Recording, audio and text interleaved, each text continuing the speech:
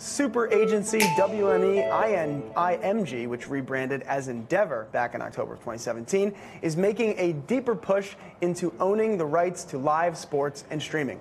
Back in 2016, UFC sold itself to a group of buyers for $4 billion. That group included WME. It was the most expensive sale of a sports organization in history.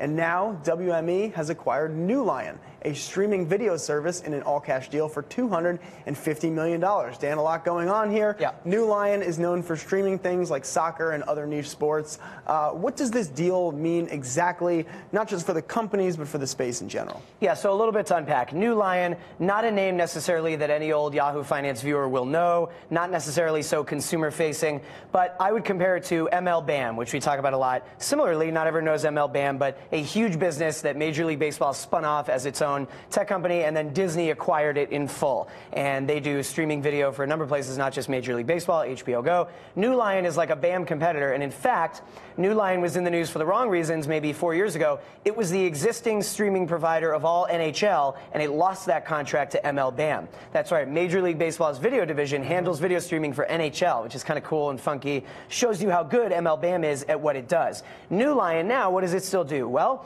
it streams UFC. If you pay to watch a UFC fight online, it's likely NeuLion that is powering that back-end technology. NeuLion also streams all of the NFL games outside the U.S. So if you're a British person and you pay to watch an NFL game online, it's NeuLion that is bringing you that service. So it's better known outside the U.S. Now, WME IMG, or as you say, Endeavor, much better name, coming in and buying it for, by the way, this isn't that big of a deal, $250 million, not that expensive, pretty smart. And not that surprising. As you said, WME IMG led the acquisition of the UFC. This is the company that streams UFC fights. So now it's just sort of gathering the rest of the pieces of the UFC ecosystem. But what is the larger story here? The larger story here is the continued growth, two things. WME IMG, I should just start saying Endeavor's foothold in all things sports, not just as an agency anymore, but now content. Endeavor pushing into content. And B, the ongoing race, which I love tracking, and it heats up every week. Every week there's a new deal announced of the race over sports streaming rights. All right, YouTube TV has ramped up. It just cut a big deal with the NBA. It's going to have a lot of new content.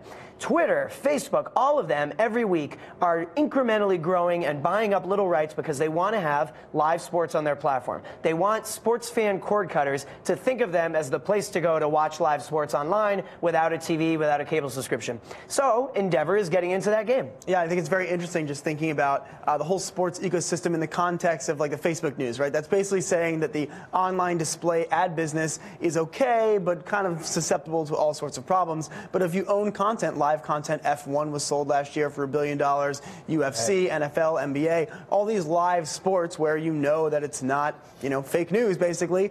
You want to own that asset, and then, of course, with NeuLion and MLBAM tech, you own the way to get it to consumers. Right, and it's funny, to bring it back to something you and I were discussing on our new 10:30 a.m. Facebook Live show this morning. The morning meeting. Right. We were talking about how there's so many different options now, so many different platforms that have original series, that is, television shows, fiction. Yep. But I don't know that every person necessarily knows off the top of their head where is that show. For example, on the show this morning, I said wrong, oh, Handmaid's Tale is Netflix. Actually, it's Hulu. Yeah. I said it wrong on the show. But the point is, when you want to watch a certain show, you will seek out the place it is. All right, I go to Hulu for this, I go to Netflix for this, I go to Amazon Prime for this show. Sports, eventually, I think, is going to be the same way. You want to watch the game tonight. You Google it. Where is it? It's on Twitter. All right, I'll watch it live on Twitter. You don't have TV. You don't want to pay for cable. But in a week, you want to watch the UFC fight. Where is it? Oh, that one is on Facebook. Okay, I'll go to Facebook. Wherever it is, you'll go there. So it's actually a shift in the traditional philosophy of we want to be where consumers are, we'll go to them. Now it's we're going to buy up the rights to certain games. We'll take whatever we can get, and maybe that'll get consumers to come to us.